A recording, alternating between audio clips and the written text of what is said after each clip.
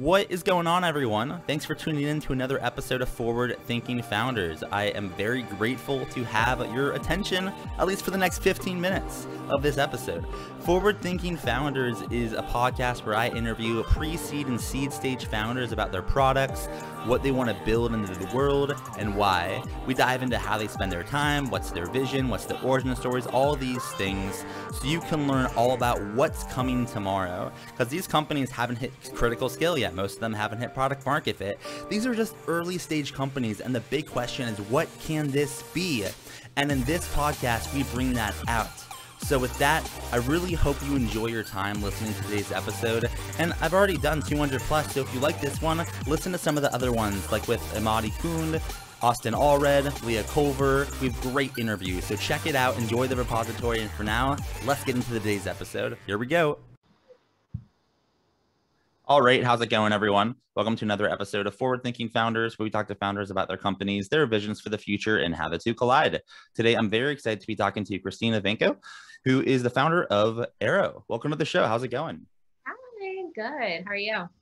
I'm doing really well. Just another day on podcasting, another day kind of at work in beautiful Phoenix, Arizona. And I'm excited to learn more about what you're working on. For people that haven't heard of your company, what is Arrow? What are you working on? So Arrow is an audio dating app. So let's get rid of text messaging back and forth. We start with voice because we believe that dating shouldn't start with silence. But yeah, it's a dating app. That's awesome. So let's walk a little more like how it works, maybe like user experience. If I was single and let's say go back 4 years, and my current fiance and me we found this app, like how would this work? How would we kind of date on Arrow? Okay, so yes, of course. So basically, download the app, of course. Let's start from the very beginning. You download the app, and instead of swiping, we're offering a discover page just because there's so many people that you just glaze over when you swipe. So we're kind of giving a discover page so you could kind of tap in to people's profiles, kind of learn to get to know them. And then if you like what you see, let's give them the actual chance to send a voice message, kind of recreating that IRL experience that if you like someone, you could say, hey, and give them that chance to actually send that voice message forward. We'll give a few different prompts so you don't have to start with like a, hey, what's up? So you could kind of start off from like a good note and you hit send. And then on the other end, you receive that voice note and a little bit of a limited profile. Decide if you like it or not, and then accept. And then the fun thing about it is we gamify it a little bit just because we don't want you to kind of dive too deep while you are trying to match with people. And then once you match, get a little bit more of a robust profile. So the general idea here is you could shoot your shot to anybody. You could actually let your voice be heard and no matching is required. I think it's super smart. I think there's a lot of high level, just like behavioral things that make this like a much better kind of UX. But like, how did you even come across this? I mean, I guess let's go to the beginning. Tell me about the origin story of Arrow. How'd you get this started with this concept? Totally. Well, first of all, I'm a huge voice note user. I love to tell stories. And the best way stories are told is if they are spoken. If you text me, I might send you a paragraph, but it just doesn't give you the same intonation, the same inflection, the same feeling.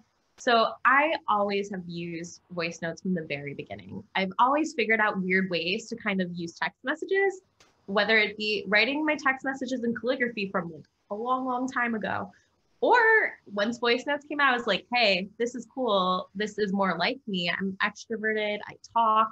I love to tell stories. This makes sense.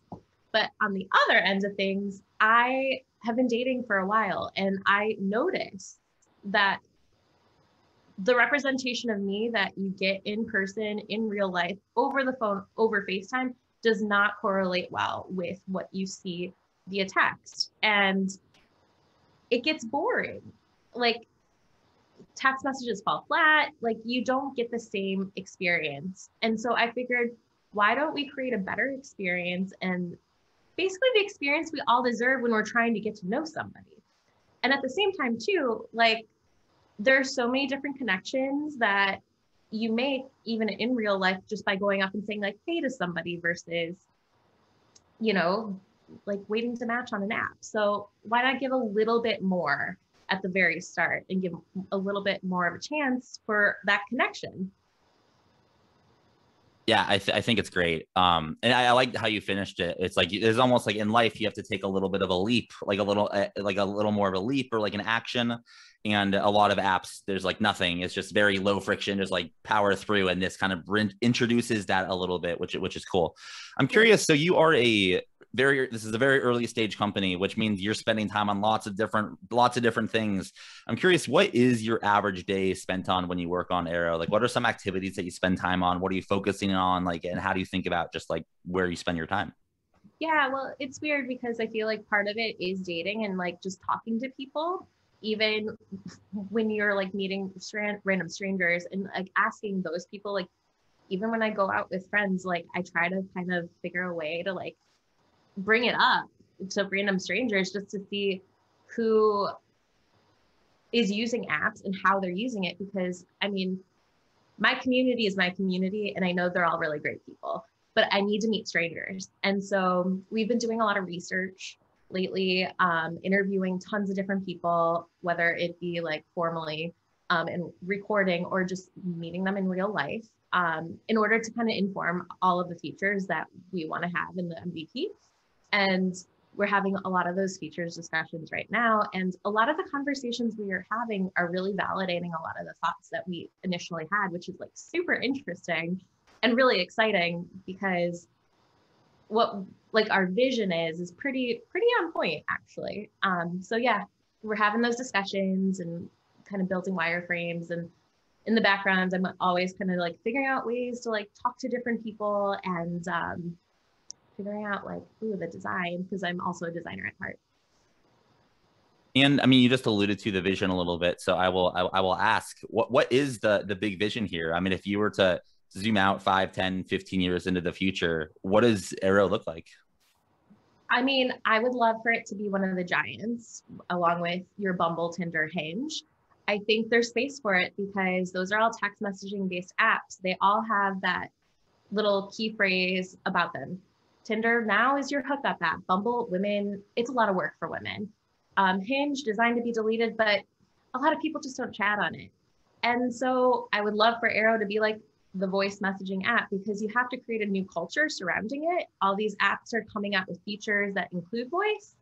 And I want Arrow to be the one at the forefront, being the voice app.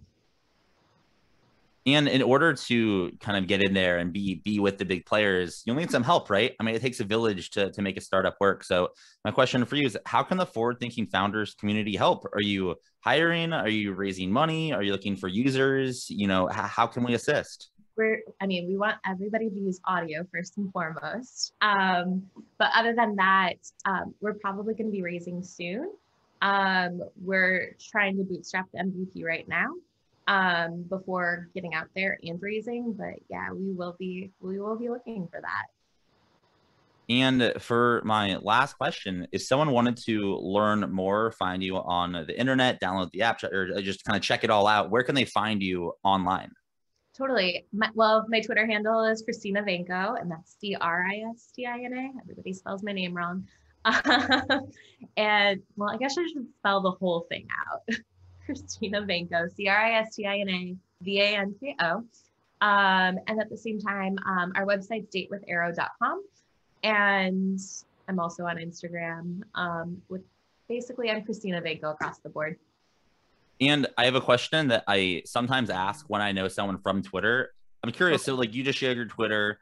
There's a lot of people listening that are on Twitter. I'm sure there's a lot of people that have no idea why Twitter is interesting at all. Why are you on Twitter? Like what's going on in Twitter right now? That's like, I think important for like just founders and startup people to kind of like be on. What's your opinion there? Yeah. I mean, I feel like my Twitter is a really great representation of who I am. Like I started tweeting about dating probably a year or 2 years ago.